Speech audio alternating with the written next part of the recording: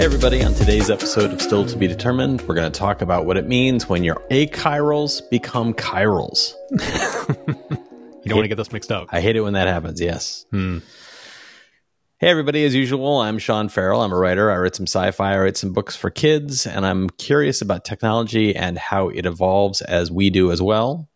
And luckily for me, my brother is Matt of Undecided with Matt Farrell, a YouTube channel title that just easily comes to mind whenever you need to say it. Right, Matt?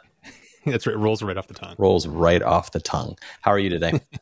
I'm very good. How about you? I'm doing okay. I've spent part of my morning outside killing and looking for lanternflies, which... That sounds like fun. Yeah, it's a good time. They are an invasive species from China. They have no predators. And unfortunately for the environment, they are also pretty. So I think people probably spot them and think, ooh, pretty, instead of, ooh, I should kill that. And last year, that when they first made their appearance in New York City, there was literally like a bounty system. Please, if you see them, kill them and go online and let us know where you killed them. And they are the pupa stage, which is the stage they want us to kill, is the adolescent stage, and they are somewhat triangular in shape, like a little body and little wings that come out in a sort of triangle shape, a little bit bigger than a fly. And last year, they were black with red dots, and they've changed. So now they are red with white dots. So, oh, nice. Yeah. Nice. So, and they look very festive. They look like, they sort of look like a ladybug if Ladybug was going to Mardi Gras. Okay. Yeah. It's like all decked out and super big and like, wow, it's a lot of color.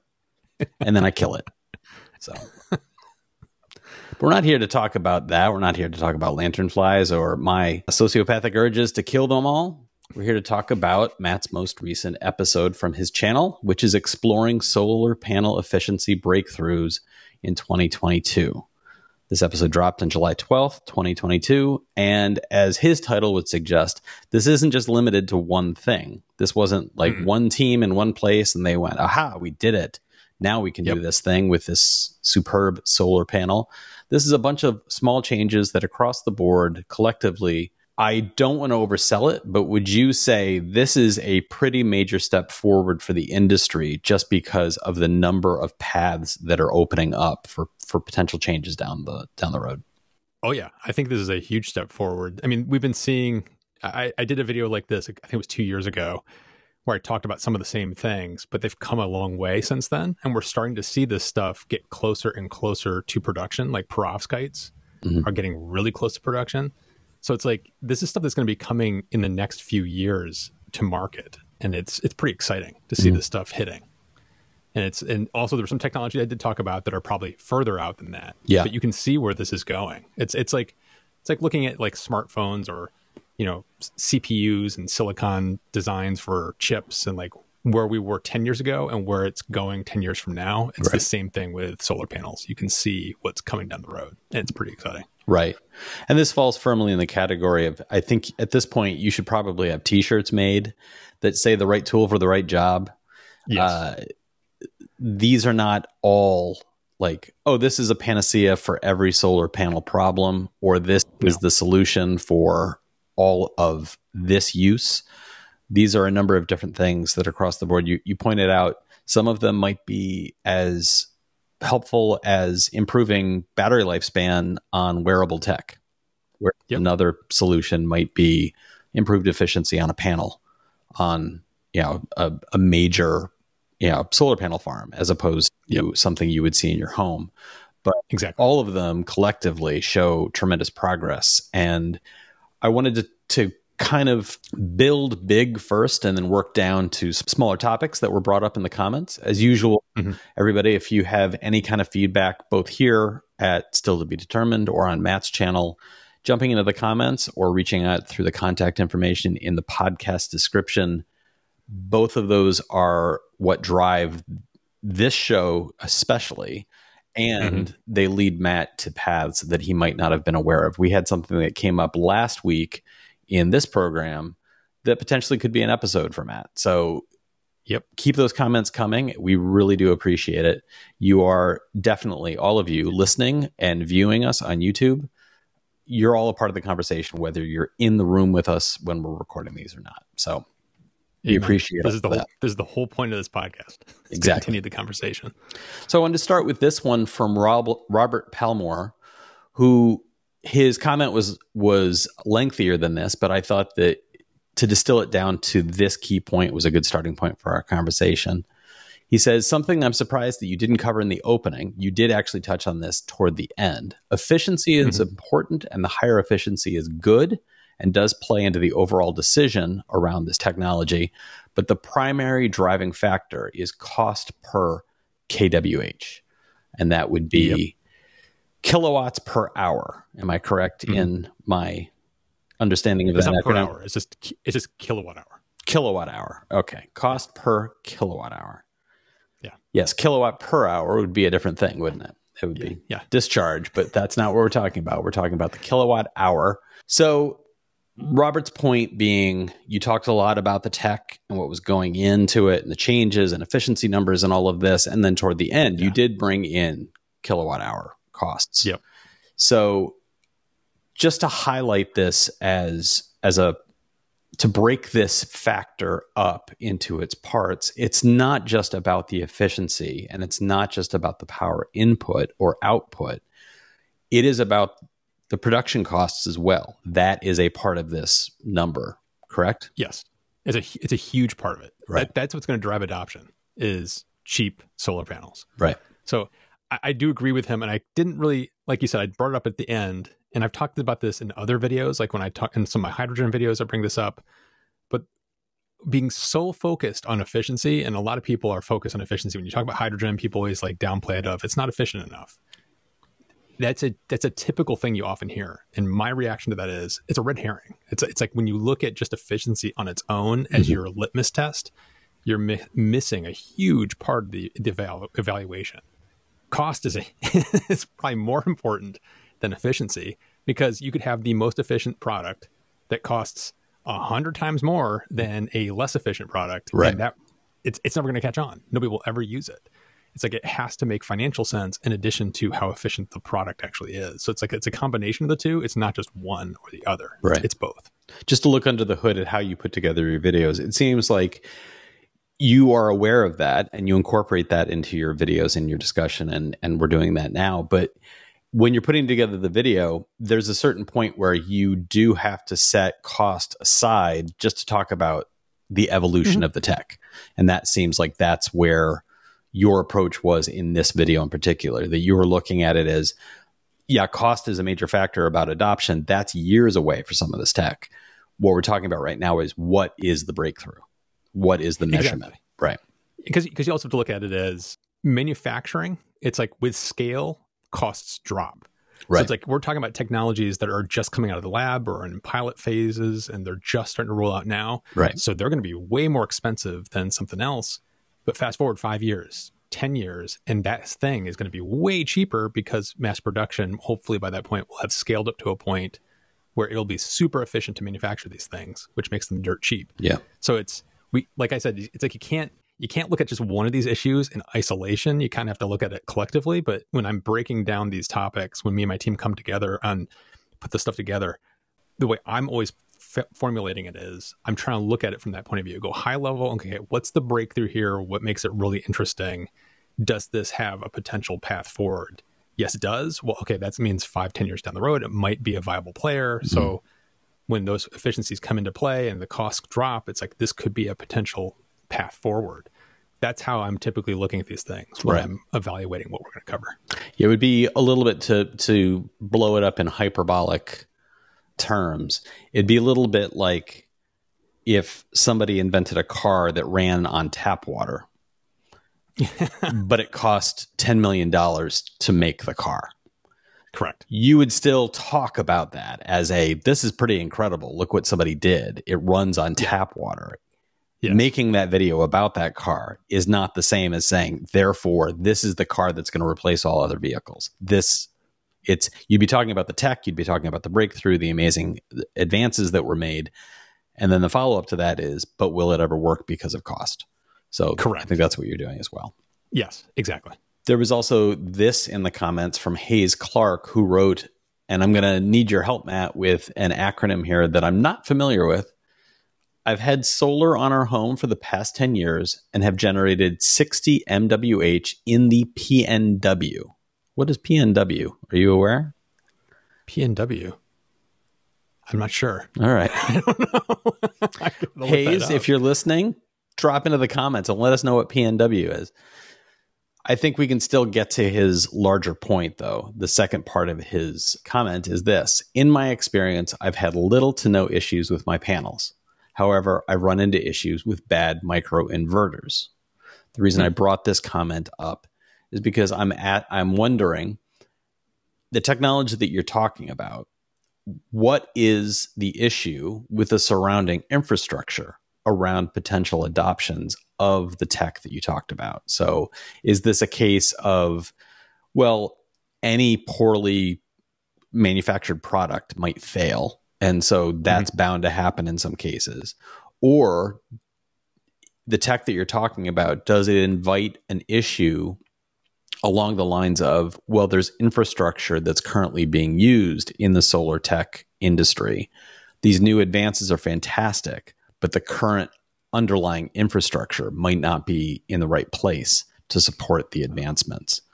Yeah, there are different points of failure when you're talking about solar specifically. There's definitely different points of failure, and the inverters are one of the big ones. I don't think there's a limitation right now. Like, based on what I talked about in this video, I don't think like the inverters and the other equipment around it is going to be an issue holding it up at all, if that's what you're getting at. I think I don't think it's an issue. And specifically to his comment about having issues with his microinverters, I'm curious, like, who the manufacturer is when they were made, because microinverters have come a long way and are today, like an in-phase microinverter today is just as reliable as a string inverter. So things have changed even in that space and become more reliable and cheaper to produce as well. So it's like microinverters used to be more expensive, and they're not anymore. They're basically cost on par, with other systems. So everybody's mileage is going to vary, but generally speaking, I don't think there's a difference. I don't think there's a problem with the surrounding infrastructure for these kinds of advancements. I also wanted to mention this comment from Ruby Rocks, who wrote, it'd be interesting if you could wrap car windows, sunroofs in EVs with these organic power cells and use that as both window tinting and solar-powered range extension. Is there likelihood to that some of this technology would actually generate enough power to extend your range on a solar vehicle? Or we've had conversations in this vein before, is this still in the realm of, well, you might be able to do stuff like power some of the interior lighting, maybe some of the dashboard features, maybe some of that could be powered, but there's not going to be enough energy generated from this being on the car to actually say, oh, I'm parking my car, I'm going into the store. When I come back out, I've got another 100 miles on the car. Yeah, this goes back to the efficiency conversation. This is where I'll bring up and say efficiency here is kind of key to this. Transparent solar is what you'd need for that.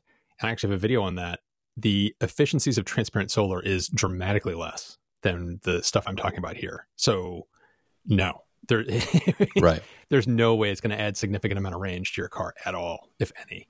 It's like you're talking about maybe adding a couple miles at most over the course of a day with a transparent solar cell. So it's like, so is this more in the vein of maybe somewhere there's a building that has some of these on their east-facing windows, and they've got an office building that has these on the east-facing windows. By the time the sun is going down and maybe security lighting is popping on, that security lighting through the night could be charged by what is produced during the day. That's very different, because you're talking about, let's say, a car, which you're talking about, a couple square meters of space for windows, and a skyscraper, which might have thousands of square meters of space. So this is where it's like the lower efficiency doesn't matter in a skyscraper, because you can make it up with volume.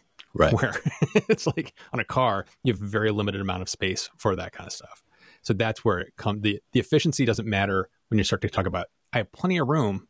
What can I get for all this space versus a car? So you're describing efficiencies of scale. Normally when that comes up, we're talking about manufacturing, but in this case, we're talking about the production of energy provided through solar panels.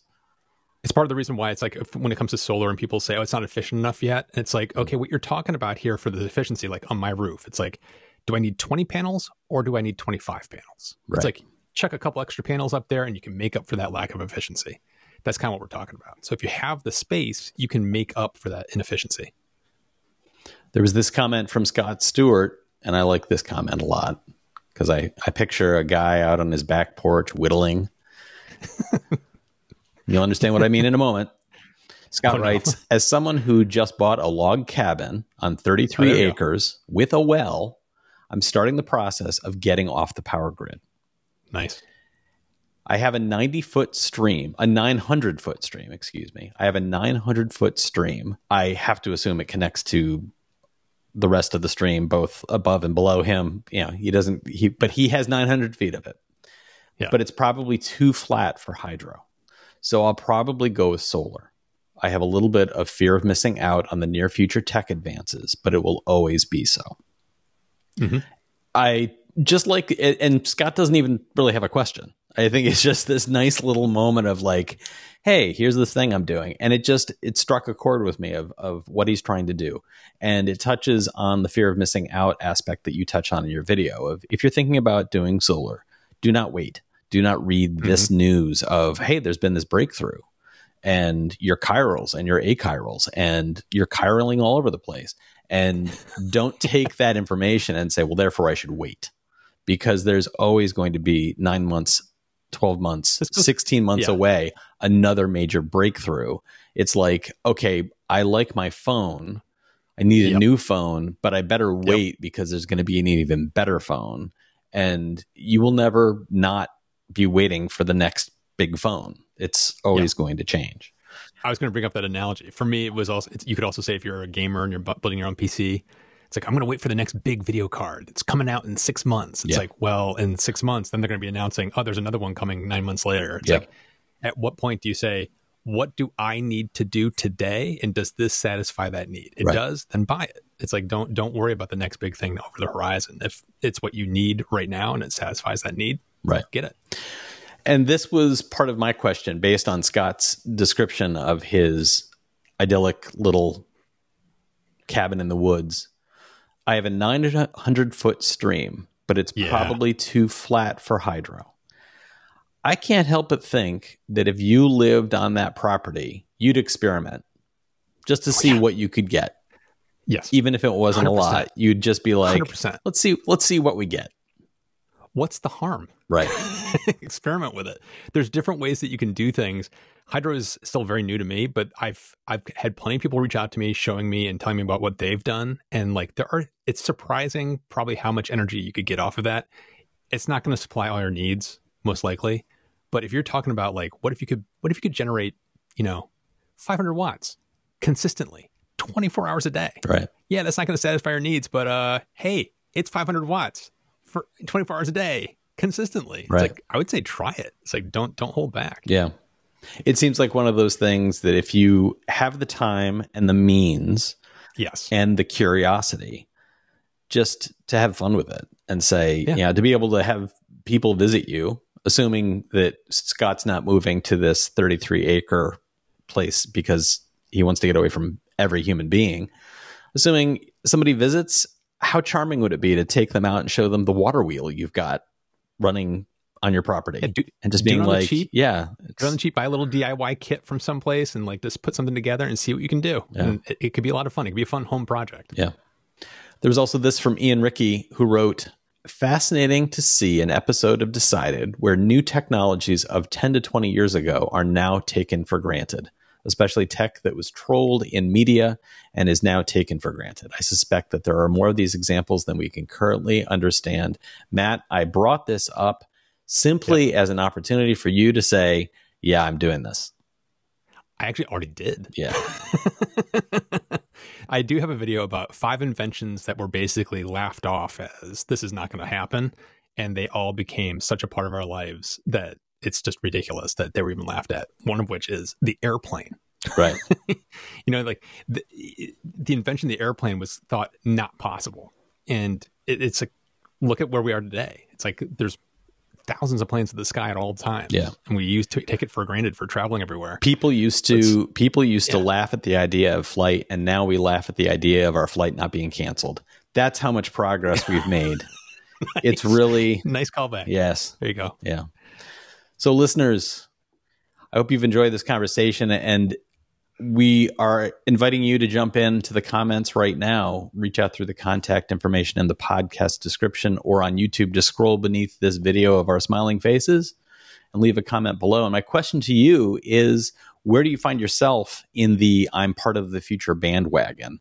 Are you hopping on soon, or are you waiting for it to circle back around? Are you in a position like Scott Stewart where you're standing there on your 33 acres and looking at a creek and saying, do I do something here or no? Yeah. Let us know. And to Scott, if you are listening to us right now, we would love to know what you do with your 33 acres. Solar, hydro, what are you thinking about? What are you doing? Jump into the comments below.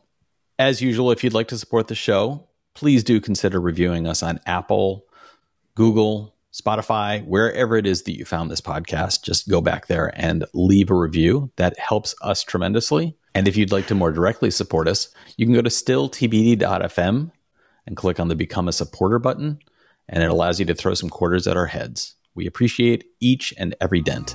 You can also click on Join right here on YouTube, and you can become a member that way. All of that really does help support the show. Thank you so much for listening or watching, and we'll talk to you next time.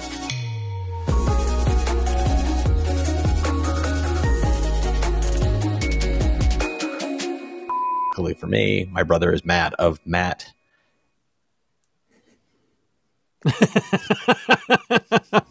Wow, there's a blooper. And if you'd like to direct us, if you,